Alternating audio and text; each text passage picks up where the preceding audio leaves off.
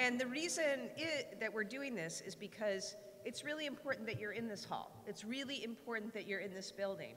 It's important that you and your companies, your teams, be recognized for the incredible work that you do and for what you help create in this great state of ours.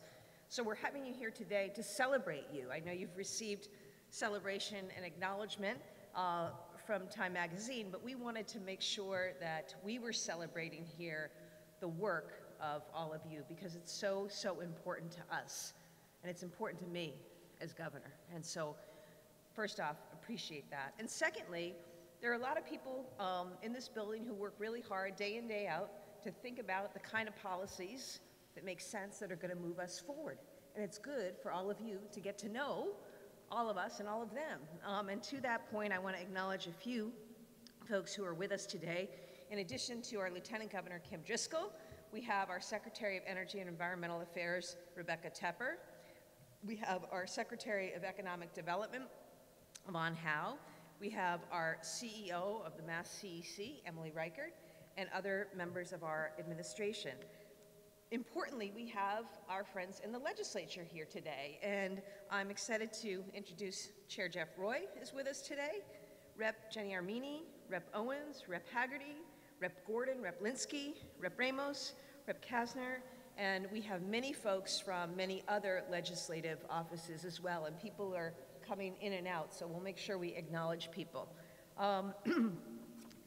Thank you. Thank you to all of the wonderful ClimateTech leaders who are here today.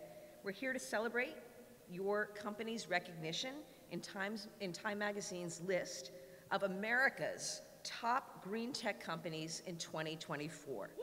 So congratulations.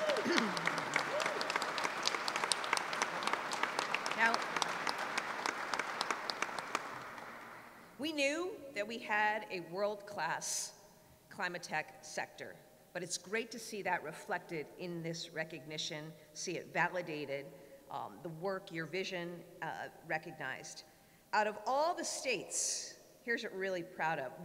We have the most companies per capita, so we continue to punch above our weight, and in total companies, we're second to only California. That means we are outcompeting a number of much larger states. Now, yesterday we got some more exciting news because Time published another list. This is the world's most sustainable companies, and number one on that list as the most sustainable company in the world is Schneider Electric. Schneider's North American headquarters is in Andover, Massachusetts. And they employ 1,600 people in our state. So we're proud and grateful to them, along with all the companies who are here today. ClimateTech is a statewide success story in Massachusetts. The companies recognized by Time range from Holyoke, Massachusetts, to Rowley, to Westboro, to Devens. They're in the corridor from Woburn to Billerica, Burlington, North Andover, or in the cluster of Boston, Cambridge, Somerville, and Watertown. You're homegrown through our universities, our startup incubators, backed by our strong venture capital sector, and in partnership with the Mass Clean Energy Center. I'm so grateful to have had the opportunity to visit many of your companies, and I look forward to visiting many more. The range of your innovation is also breathtaking. You're on the cutting edge of renewable energy sources, from hydrogen to fission to geothermal to wind. You're developing solutions for grid resilience, decarbonized building and manufacturing materials, sustainable agriculture and aquaculture, chargers and energy storage, environmental waste treatment, including PFAS removal, and even weather prediction. Your innovations are helping the world meet the climate challenge, which ultimately will save millions of lives. Your growth is bringing jobs and opportunities to communities across the state. A recent analysis ranked our economy third among U.S. states for overall strength. And what's even better, within that analysis, we're ranked #1 for innovation. It's companies like yours that we owe so much thanks to for those rankings, and it's reflected in our economic success today. But you know, any level of success, just as in the way you approach your work, it's always about moving forward and gaining and building. And so to that end, we proposed the Mass Leads Act, which is our economic development legislation that calls for a historic investment in climate technology. I want Massachusetts to be the global hub. The global hub. I want Massachusetts to be the global hub for climate technology. We did it in life sciences. We're going to do it in climate tech. And I want to thank all the members of the legislature who've worked really hard. Great to see the economic development bill move out of the House yesterday. Thank you to Chair Michaelwitz, Chair Roy, and others for making sure that that's included and supporting climate tech, which would, this bill, do a number of things, including expand capital for innovation, tax credits, and workforce partnerships. We already did the analysis through the UMass Donahue Institute. It shows a ROI of 12 to 1, I said that right, 12 to 1 ROI for this investment, so it makes a lot of sense. It's an opportunity we can't pass up. Super excited to have you all here and super excited to celebrate all of you. And now I'm gonna bring forward our fabulous Lieutenant Governor, Kim Driscoll.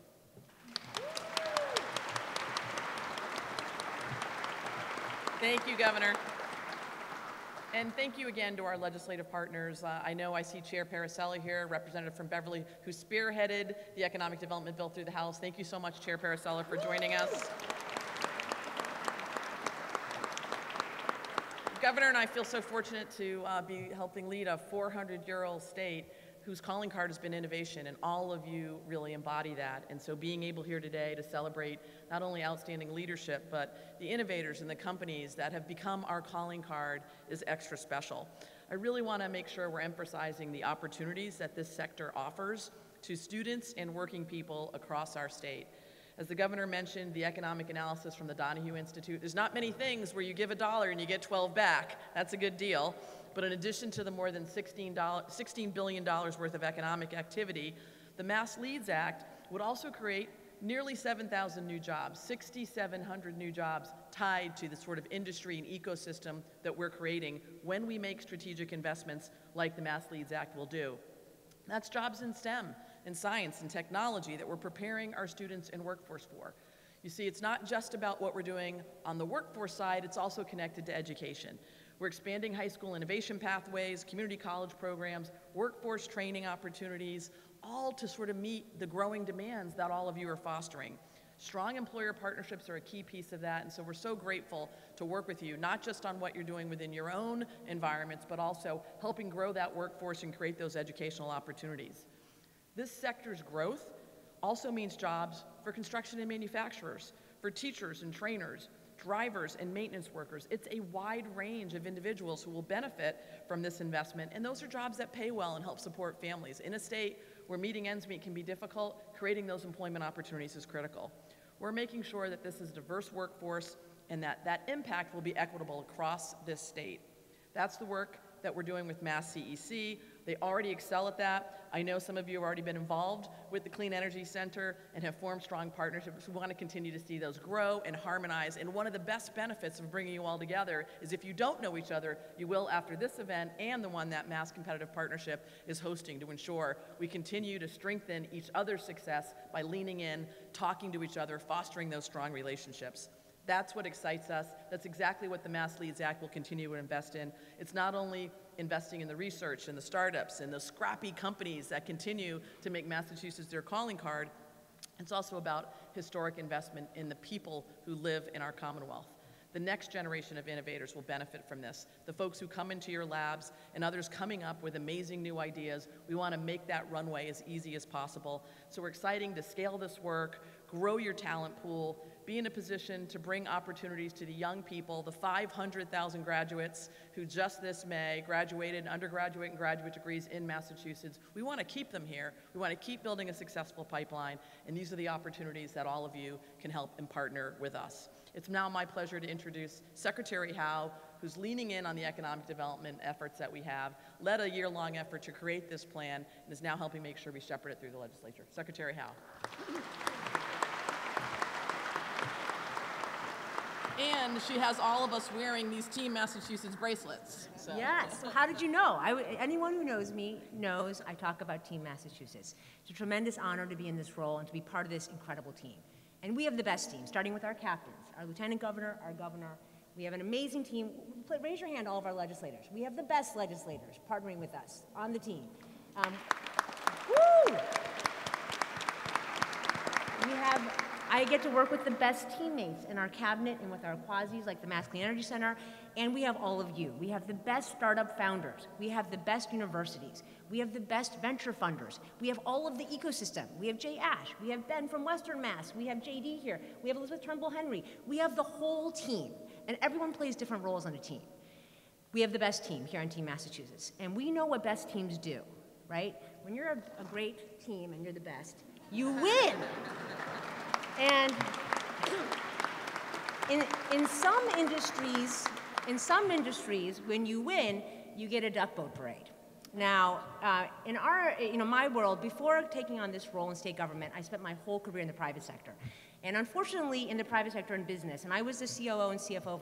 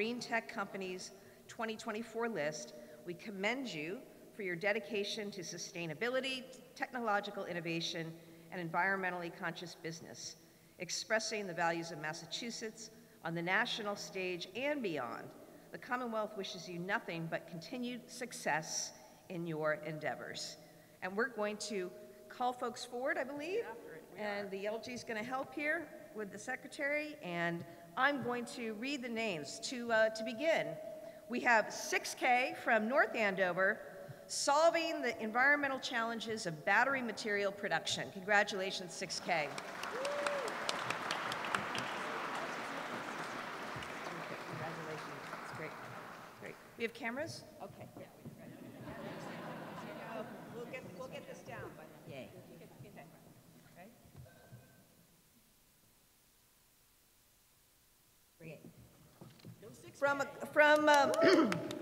Mansfield, home of the great Mansfield Deli, a Clarity, removing and destroying PFAS from our environment. Congratulations to Clarity.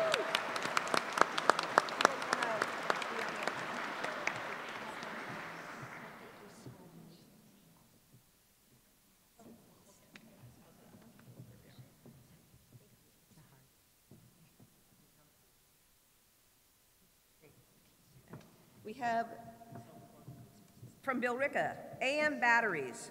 AM Batteries is at the forefront of lithium-ion dry electrode technology. Yeah.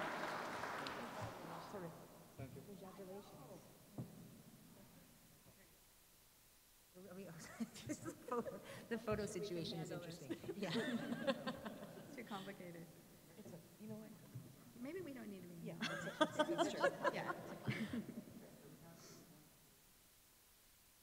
Okay, we're going to be. Yeah, I think that's fine. From Westboro, Ascend Elements, a place I visited, manufacturing advanced battery materials using recycled elements.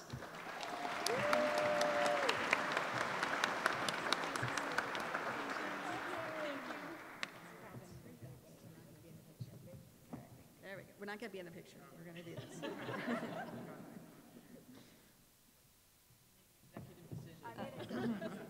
From Rowley, Blackburn Energy. Blackbird Energy, which is developing hybrid charging technology. Congratulations.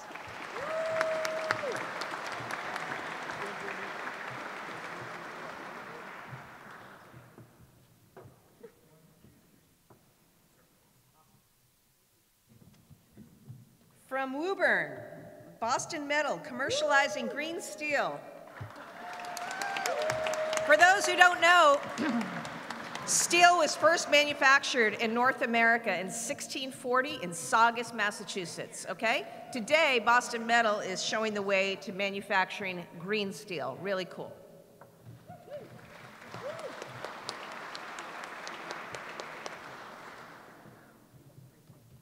We have from Holyoke, Clean Crop, creating preservative-free, safe foods.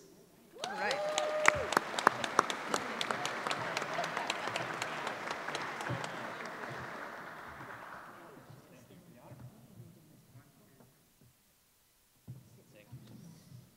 And from Devon's, Commonwealth Fusion Systems, developing fusion power plants that deliver cost-competitive, clean energy.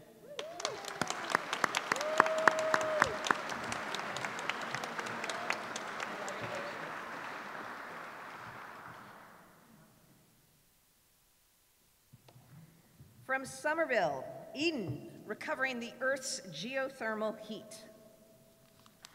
Congratulations, Eden.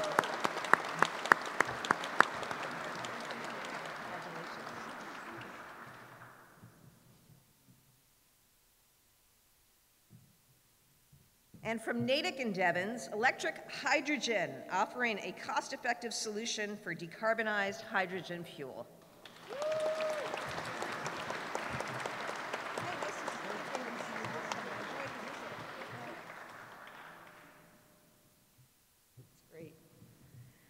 Factorial Energy from Woburn, revolutionizing EV batteries.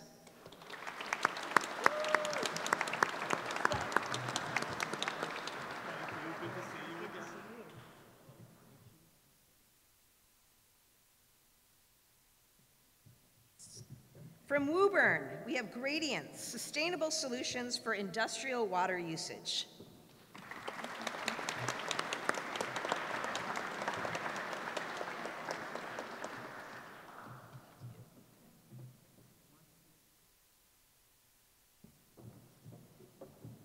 From Boston, Indigo, where's Indigo? Great, Indigo AG, okay, improving food quality, farmer profits, and sustainability.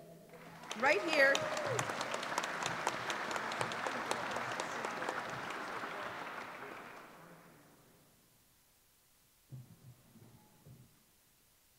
Innovasia from Boston, sustainable solutions for fish farming and aquaculture.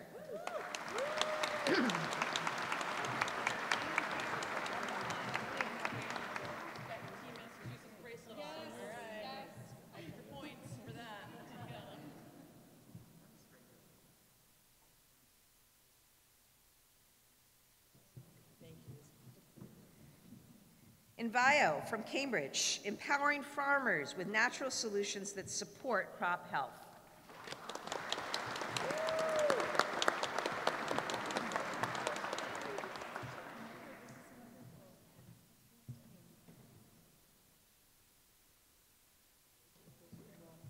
From Boston, Line Vision, solving critical grid issues to advance our transition to clean energy.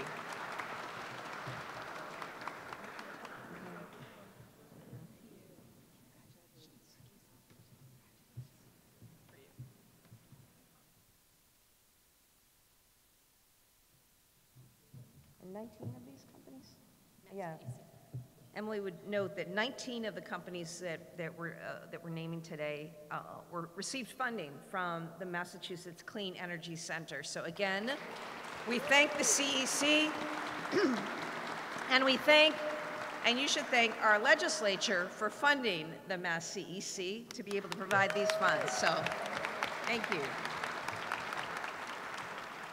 Okay, from Cambridge, Malta, providing on-demand power and grid stability.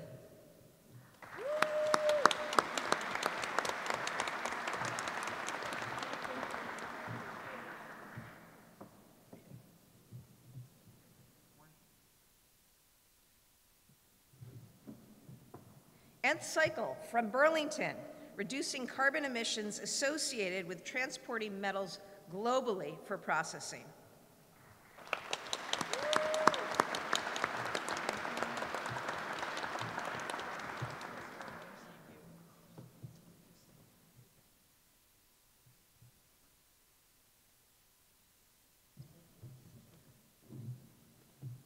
We have Quays Energy from Cambridge, delivering geothermal energy to future generations.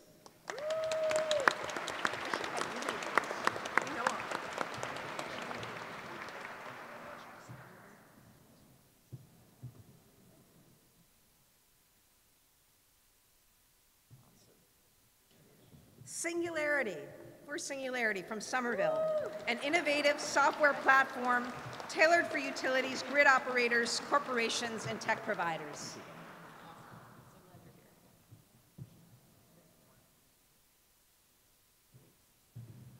Spark Charge from Somerville,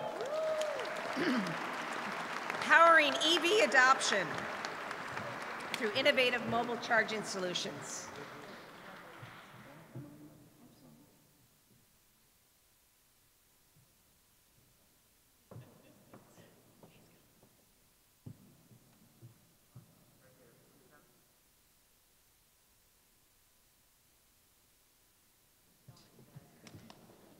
And coming from Somerville and Holyoke, Sublime Systems, with the first, we talked about green steel, now we're talking about green cement, the first cement to commercial scale that approaches true zero carbon.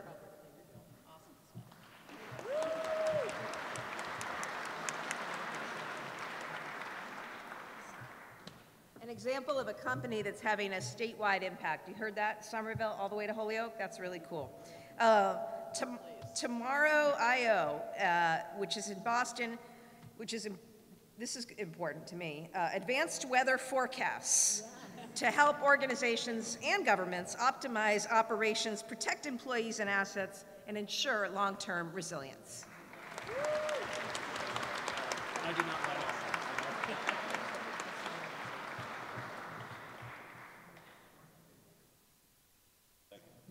These guys actually get it right, too. Veer. Where's Veer from Woburn? Veer, right here, the next generation of superconducting electric transmission lines. More, please.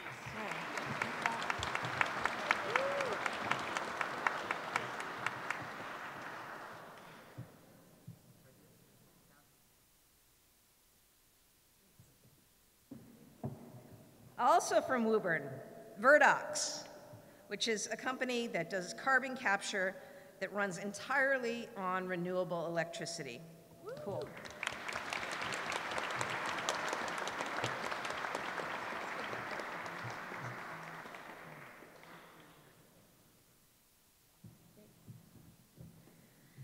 From Watertown, via separations, making industrial processes more green and efficient.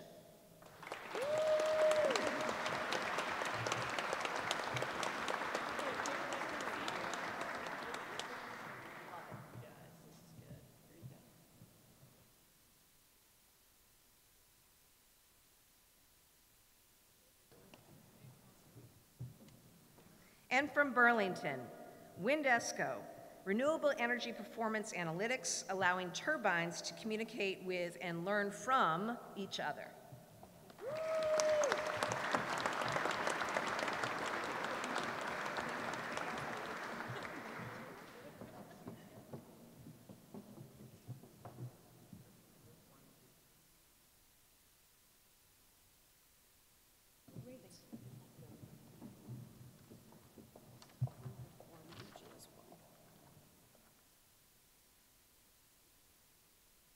And last, but certainly not least, having visited and spent time in Somerville, we have Form Energy, which does really cool stuff, multi-day storage systems that enable a clean and reliable electric grid all year round. Congratulations, Form Energy.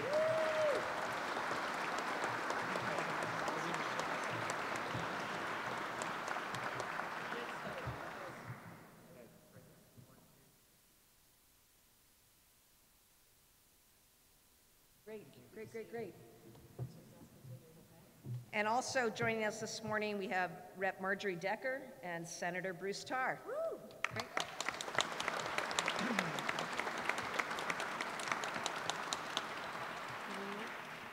So this is awesome. I'm really glad we did this. Yes.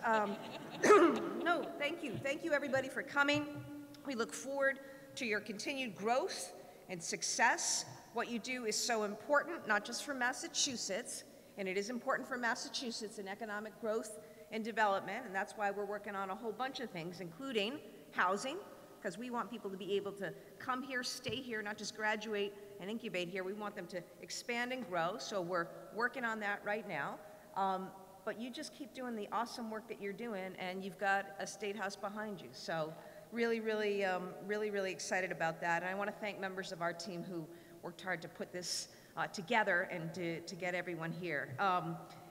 And thank you to this team represented here who is totally in your corner. We also want to welcome everybody to stay on for what will be a really exciting conversation. We've got Rebecca Davis and the Mass Competitive Partnership here organizing a wonderful event and conversation to continue the celebration of our wonderfully vibrant ClimateTech economy here and all of our great companies. Thank you so much, and Rebecca will have you up.